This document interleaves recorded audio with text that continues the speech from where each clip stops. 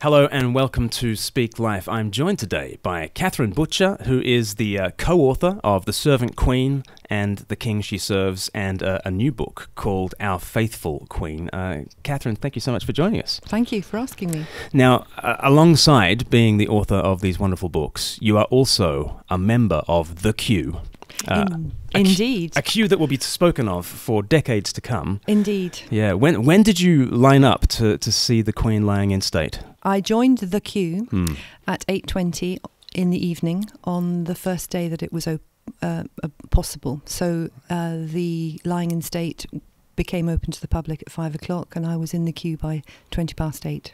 Okay. And at that stage, how far back from Westminster Hall were you? It was London Bridge, about 2.5 miles from Westminster Hall. Okay, and since that point, the queue has sort of extended far beyond sort of 3-4 miles. Has it been? Oh, it's gone beyond that now. I think they have capacity for 10 miles, and they closed it this morning because it was already a 6-hour wait. My goodness. So from London Bridge, 2.5 miles. How long did it take you to get to the front? 8 hours. 8 hours. But in that time, we had about an hour when we couldn't move at all because they had to clean Westminster Hall about 2 o'clock in the morning. And apparently one of the guards of honour collapsed. And so they had to deal with that. So we were probably waiting for 7 hours, moving for 7 hours and standing still for at least an hour. During the wee small hours of the night? Absolutely, What's the atmosphere in the queue like? Very patient, and we talked a lot about the queue. We talked about how long is the queue, how fast is the queue moving, what is queue etiquette, why is that person jumping the queue? Yes, did that happen? I'm afraid it did, yes. But not with many. It was the rare person who just sidled along, and you suddenly realised that when we got to the zigzag bit outside Westminster Hall, they were several zigzags in front of where they should have been. Right, okay. And were there any people sort of holding places in the queue for others who sort of came? People were very gracious. If you disappeared off to use the facilities or to buy a coffee, then they kept your place. And there were lovely ushers. We were so well looked after. It was brilliantly organised, and the scouts had come from all over the country. I spoke to one from Wales and another one from Scotland, and they had come to help encourage people. So by 3 o'clock in the morning, a scout was telling me, keep your spirits up, and also helping people to find their place back in the queue if they'd lost their place. Did things get progressively more sombre or serious as you got towards the front? Only once we actually entered the precincts of Parliament. Up until then, we shared cheese and biscuits at 2:30. We got to know each other almost inside leg measurement. It was so we really got to know people because you were with people around you for 8 hours. So you'd never met, but you got to know each other's stories. And because I'm a journalist, I always ask questions. So I was asking them what was their memory of the Queen and why had they joined the queue. And I was able to share some of the stories that I have. Yeah, and you have many stories, which we'll kind of press into here. Were you prepared for what it was you were going to do once you... Because I guess you joined the queue when you hadn't seen anyone online actually see the Queen lying in state, and so correct, you hadn't been formed by any of that. No. What were you expecting to see? What were you expecting yourself to do once you were in her presence? Well, I'd watched people in St Giles Cathedral and had seen how some just walked straight past as if they were out on a country walk. I wanted to be there because I write a lot about the Queen, and it's a bit distant, and I wanted to be connected to a real event and to give my own tribute to the Queen. And so I was expecting the silence, because there is silence. You walk in and you're at the top of the steps in Westminster Hall, which is a huge cavernous space full of rich history, and the Queen's own father was lying in state there. We've seen many pictures from there, and so I knew what the space would be like, and they had a new carpet rolled down on the steps, and we walked down slowly, and everyone was silent. And for me, I was struck how small the crown was on top of the coffin. I'd seen lots of pictures of that, the imperial state crown, and it's sparkling, and it was sparkling with its millions, or it's not millions, but hundreds of diamonds. but it seemed small, and the orb seemed enormous, and prominently on top of them both a cross, and that deep symbolism that the cross is more important than anything in the world, because the cross is over a globe, and then the person who wears the crown is under the authority of Jesus Christ, who died on the cross. And so that was significant.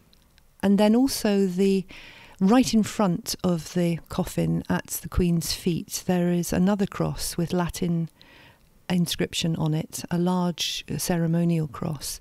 And the Latin speaks of when swords will be beaten into ploughshares, and that speaks of heaven. And so I'm grateful that the Queen knew where she was going, and that was an empty box in some ways. It's a body. Right. Because the Queen had spoken of resurrection, and I believe that that's what's happened to her. Right. Today you will be with me in paradise, said Jesus to the thief on the cross. Yes. And so I trust that she's already in the presence of the King of Kings. Yes. I've been very conflicted when I've heard journalists refer to, and the Queen will be travelling from here to here, and the Queen will be doing this, as if the sum total of the Queen is sort of exhausted by what lies within that box. And I think in former times we might have spoken of the earthly remains of the Queen. And yet she had that hope, and we have that hope of today you'll be with me in paradise. But we are in this strange time between her death and her burial, and people still refer to the person as somewhat present with us until that till the burial. So I can understand it, but yes. She's with her Lord. And in many other cultures, there would be a sort of a lying in state, sometimes with an open casket. And in so many cultures, those who have died are on display. They're laid out down on the dining table downstairs, and people are, I guess, confronted by the reality of death in a way that we're kind of shielded from in modern 21st century Britain. Do you think our modern going through these 10 days of mourning, do you think it might be doing us some good in terms of pressing into our own mortality? Certainly. It's something that we have to come to terms with. We all die. And I think the Queen had a great life, a really good life, a life well lived, but she also had a good death, because she's someone who approached death with an appreciation of her own mortality. There's a lovely story that the Archbishop of Canterbury told us. When she was last at General Synod in person, she's the Supreme Governor of the Church of England and the governing body, the Synod. She attended that, and they sang God Save Our Gracious Queen, Long Live Our Noble Queen. And as she left the stage, she turned to the Archbishop and said quietly, I think I've lived long enough, don't you? And he didn't reply, because that would have been treason to have agreed that the Queen should die. But it just shows that here's someone who's really comfortable with their own mortality. And that was 7 years before her death. And then as her human faculties became less, she was someone who made her wishes known. She had set her affairs in order. She said that she wanted Camilla to be known as Queen Consort. She said that she wanted her son to be the head of the Commonwealth. She began to withdraw from being physically present at events. I was very disappointed about that, because I was outside all St Paul's Cathedral when she was due to be there for the Platinum Jubilee Thanksgiving service. So I was doing a commentary and she didn't come. However, it's nothing to do with me. It's all about her and her saviour, really. Yeah. And I guess she held on for the resignation of Boris Johnson. She had an audience with Liz Truss, and within 2 days of that, I guess, she was with her saviour. And it always strikes me that we have relatives in our families who hold on for that last Christmas, or they hold on for the family wedding. And she held on to do her duty, to oversee the 15th. Well, but the 14th transfer of power, to the 15th, Prime Minister Liz Truss, and doing her duty is really something that kind of marks her entire reign. Would you say? Absolutely. And right at the beginning of her reign, she said, "I will, till my dying day, will will be your servant. And Yes. and she did, didn't she? Within Yes. 48 hours of her last duty, she died. Yes, yeah.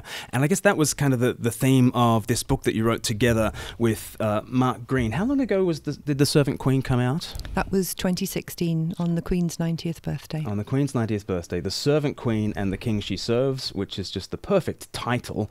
And it says here, with a foreword by Her Majesty Queen Elizabeth II. She wasn't in the habit of writing forewords, I don't think. This is the only foreword she ever wrote. So Robert Lacey, her biographer, has mentioned this a few times on television.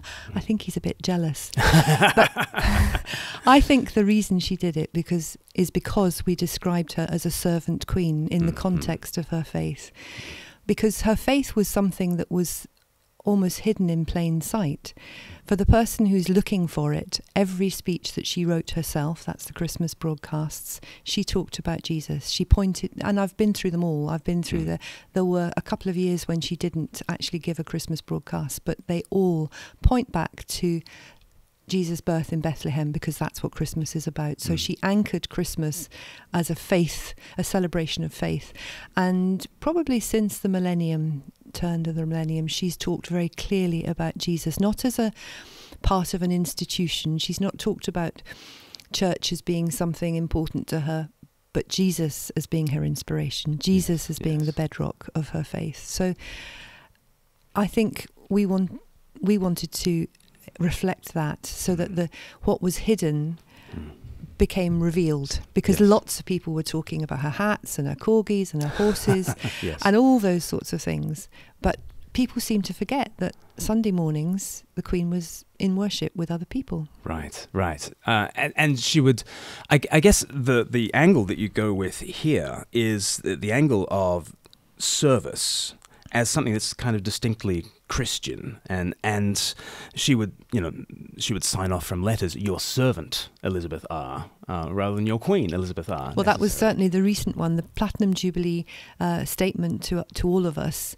She signed off as "Your servant Elizabeth," and I think that's how she saw herself, and she talked about Jesus as someone who gave himself to us, as someone who sought to make of himself nothing and to become a servant for all. And she talked about Jesus as her role model, and she sought to do that, to become a servant. And there are stories that have come out since her death of how she served other people. There's a lovely story about Terry Waite. Terry Waite had been incarcerated in solitary confinement for 5 years. When anybody came into his cell, he had to wear a blindfold. He'd seen no one, he talked to no one. He didn't even have a toothbrush. And the poor man was set free to the limelight of publicity, and the Queen invited him to stay with his family in private at Balmoral. They arrived, there was a full fridge. They'd been taken there by helicopter. They were given a Land Rover to use and told, if there's anything you need, you can have people come to make your meals for you.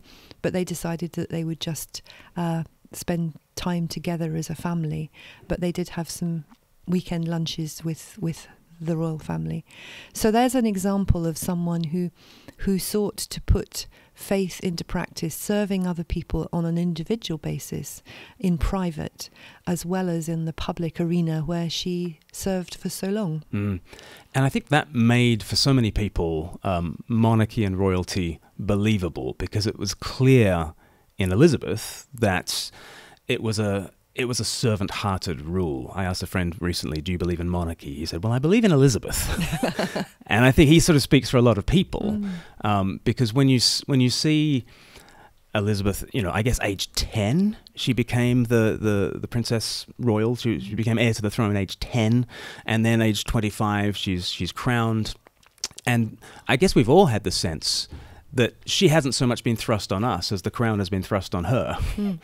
And she has served in that, and I guess that makes the rule of a monarch believable, because I guess it's a Christ-like rule, isn't it? Yeah. Yes, it is, and we did see that transition.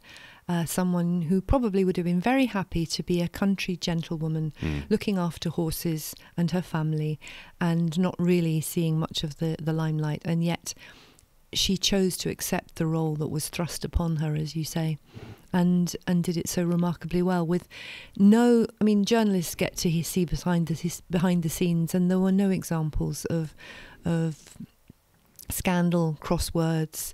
Here was someone who everyone has talked of as gracious, who made them feel like they were the only person in the room.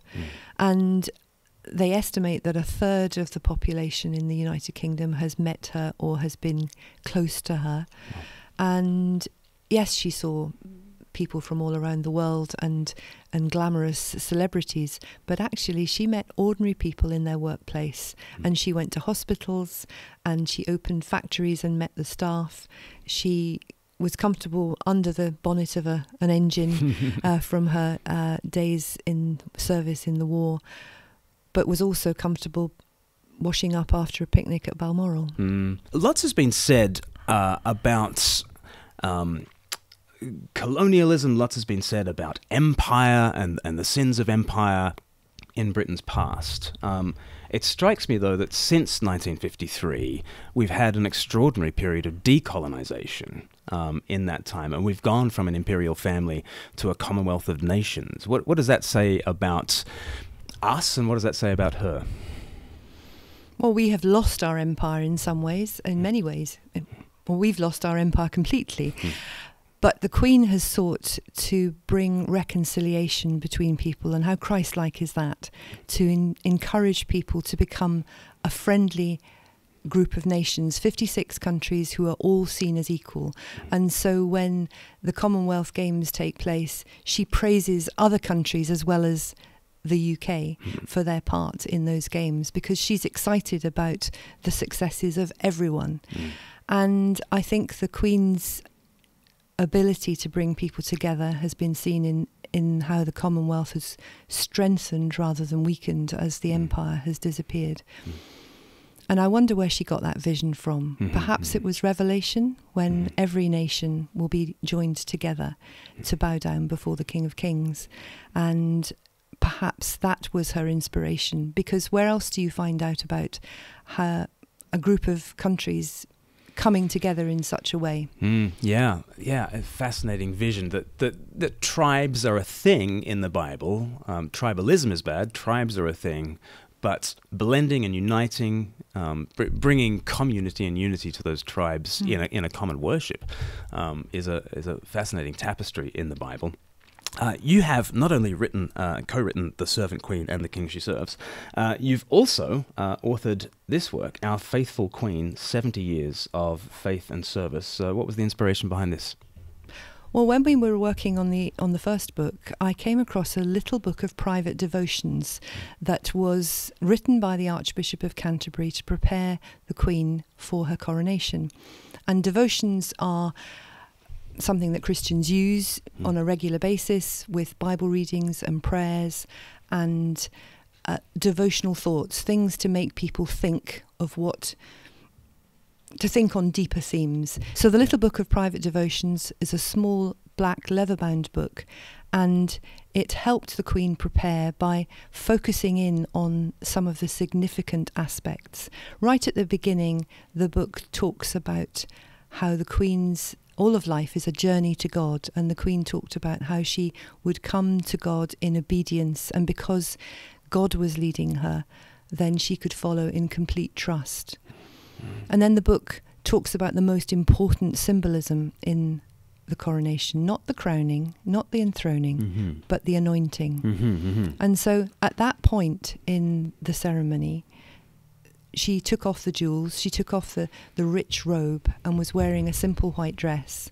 And at that point, she was coming to God, as the book describes, in her own person, not because she was royal, but because she was a follower of Jesus, and she was anointed. And any Christian can be anointed by God, anointed by the Holy Spirit, so the Holy Spirit helps us to live our lives as followers of Jesus and reminds us of the things that Jesus says. And that's what was the most significant part. It was so significant that it was hidden from view. So people don't notice it because they see the processions and the other television, the other ways that television reminds us of the coronation, but you don't see that bit. Yes.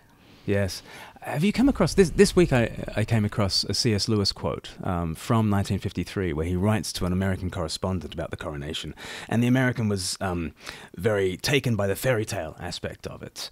And Lewis says, "No, what struck us here was the humanity of it. That large, heavy crown was pressed onto such a small head, and it seemed to speak to Lewis certainly of humanity being crowned, as like in Adam we are vice regents and high priests of the earth, and that her situation was kind of our situation." And I thought that was quite interesting, that sort of an American looking on sees about the distance in the one who is crowned. But actually, Lewis, through some very Christian spectacles, is seeing there's something very human. She is us. She is a frail human who is given dominion. Well, guess what? You know, humanity are frail humans being having dominion. And it strikes me that actually having a royal family and having a person who is sovereign, who kind of embodies the realm, she's not therefore more distant from us because of that. But she actually represents us all the more, such that, you know, royal families and royal weddings and royal births and royal deaths are personal in a way that simply having a sort of a state apparatus, simply having a constitution, is not. It's kind of a personal thing, and I wonder, therefore, as we come to 70 years of the Elizabethan age having passed, that's a personal loss to the nation, to the Commonwealth. Some think that these 10 days have been overblown, but for me, I think these 10 days are recognizing that the death of the Queen is a public loss, and it's a very personal loss, would you say? Yes, indeed. It is a very personal loss for so many people. And I think the Queen acted out some of what it is to be part of the kingdom of priests and holy nation that the Bible talks about. And so, yes, we are all entitled to be kings and queens in the presence of God, because we are brothers and sisters with Jesus, and we are promised a crown of righteousness that is because of Jesus. He's the one who's righteous, and we're the ones who are entitled to wear a crown that is so undeserved. And so the Queen coming as she did, so much of the ceremony is about becoming a priest. It's very similar to priesting. Yes. And a lot of people don't realise the coronation took place in a communion service in a church. Right. And people forget that, perhaps, in all the pageantry. This is a normal communion service. When she walked in, the first thing she did was to kneel down at the altar. And the last thing that will happen in her life, the crown, well, it's not in her life, her life is gone. The last piece of ceremony will be that the crown, the sceptre and the orb will be removed from the coffin and placed on the altar in St. George's Chapel. Right. Because it's God who gave and God who has taken away. Blessed be the name of the Lord, as it goes. And the Queen is someone who acted out for many of us what it is to approach the throne of God. And it resonates with me so much, because I love the pictures Jesus tells about heaven being like a wedding, heaven being like a victory parade, heaven being like a garden, all these different images that Jesus gave us of heaven. And I think the coronation ceremony resonates with so many of us, is because there's something in our spiritual DNA that says we are made to approach the King of Kings. Okay. We are made to be crowned. We are made to walk with the power of God in us. And the Queen showed us what that can be like. And so in her death is an affront to all of us. Death was not intended. In the Garden of Eden, there was not God didn't intend people to die, but our sin separates us from God. And so death is an affront. And yet we can be confident that death has been overcome because of Jesus. So perhaps veered away a little bit from what the Queen does, but those are things that she believed and she talked about in her speeches. Yeah. And tell me some stories about these books. Obviously, the Servant Queen has been out for a lot longer, for the last sort of 6 years. I mean, you've printed how many of these copies? Do you keep 1.3 million copies of The Servant Queen have been distributed. And because we wanted as many people as possible to read it, we printed it at cost, and you could buy 10 for £10. Wow. So that people could give them away. And that's always been the principle at Hope Together. And LICC and Bible Society, who co-published it with us, were happy for that, so that people could give it away. And it's been the same with Our Faithful Queen. It's a book that you can buy in bulk for about £2 a copy, and you can give it away. And yes, 1.6 million of those, and then Our Faithful Queen, so far 350,000 of those, and it's still in print, whereas The Servant Queen is out of print at the moment. But we may well republish it, because it's the only book the Queen ever wrote a foreword for. Yeah, amazing. You must be very pleased with how God has used this as a way of not merely putting the Queen in the limelight, but putting the King that she serves in that limelight that he deserves. What is your hope now, whether for these resources, or whether for a nation that is mourning, a nation that is forced to confront its own mortality and forced to confront an uncertain future? What do you think the Queen would have us think and expect in the future? Well, the Queen was someone who was really humble, and I think she would want us to think more about Jesus than about her, and would want his name to be raised. So my hope is that the books will be used by people to give away and to talk, to start a conversation, really. My writing has always been to point people to Jesus. I don't get royalties from any of these, by the way. And so I'd be keen for people to buy copies, have a conversation with a friend about what were the values. The Queen is so admired, but what were the values? What was the source of her inspiration? Why was it that she was the person that she was? So I'd hope that people would visit the Hope Together shop and buy books and give them away. Brilliant. Well, they are wonderful, lovely resources. They look fantastic on a coffee table, and the content is just so honouring, not only of Her Majesty, but most of all honouring of the King that she serves. Catherine Butcher, thank you so much. Thank you.